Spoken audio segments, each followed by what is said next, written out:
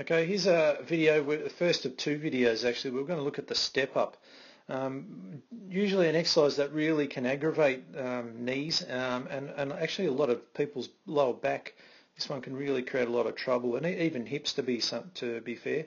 Now we've got a step here that's actually quite a small step. A lot of people usually will do this off quite a high step, and you can sort of see the box in the background there. So normally people would have a step about that high, which would bring Nathan's hip up to about here.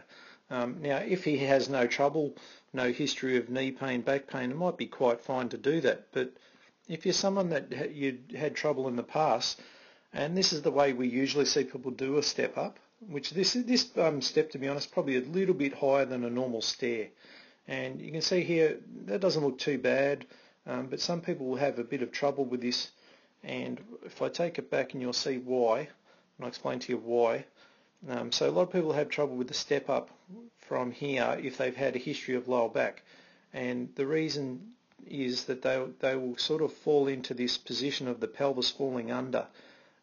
This sort of is creating problems at the hip here, and you're just not going to be able to generate any strength through the glutes.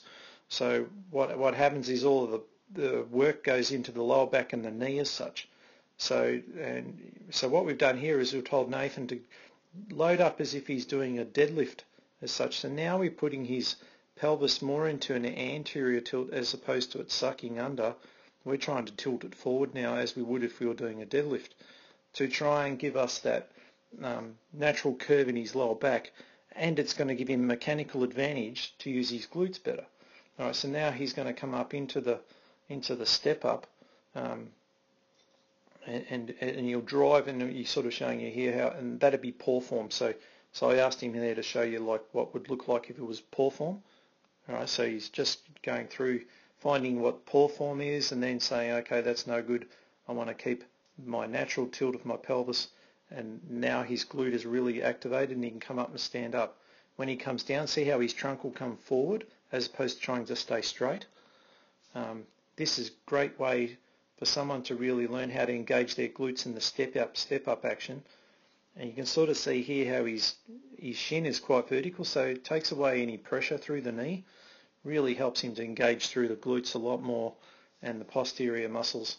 The key to it though is keeping that little curve of the back there. Alright, and you can sort of see here how he has that back foot with the knee slightly bent when he comes back down.